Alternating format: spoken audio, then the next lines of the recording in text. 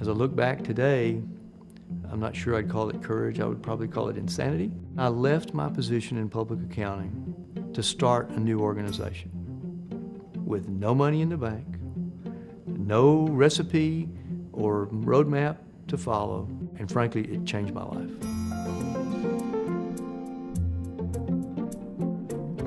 I was born in Big Spring, Texas. It's a little West Texas town. It's oil country, and I grew up in a little 1,200 square foot home. My mom and dad had married just right out of high school. So mom was 17 when I came around, dad was 18.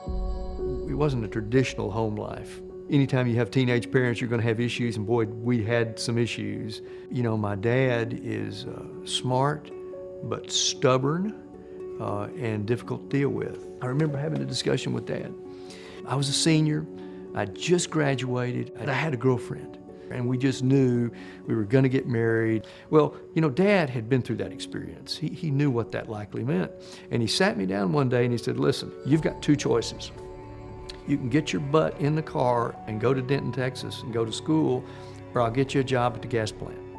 Well, I wanted no part of that. I remember every night Daddy coming home covered in oil and grease in his Nomex uniform. I'm thinking, you know, that's not for me. So I had to have a sit down with my girlfriend, explain that to her, pack my bags, and I took off. And it was a pivotal moment for me in my life because, you know, frankly, none of this would have been possible had I not made that decision.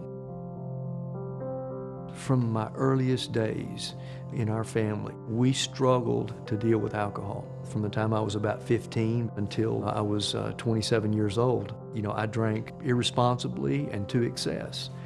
But after all of those circumstances, I just made the decision that I'm done. You know, a man has to know his limitations, and that's one of mine.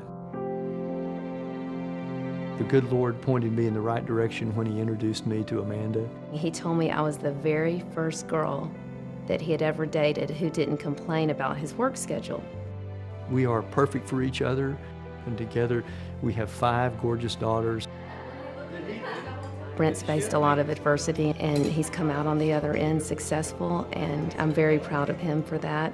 And then that gives us how much time between the time we got to go on stage? Becoming a member of the Horatio Alger Association is one of the most rewarding things that I've ever accomplished in my life. It's recognition that despite all of the hardships and all of the adversity, that I'm joining one of the most esteemed group of people on the planet. It's important for me to thank a number of people. First is my dad. Without Dad, you know, I'd probably still be working hard in a gas plant somewhere in West Texas. My wife and family, who have been so supportive. And then also Boone Pickens and Jody Grant for their confidence in me to nominate me for this award. You know, I've won a lot of awards, I've had a lot of recognition in my life, but there's nothing more important to me than this because of what it stands for.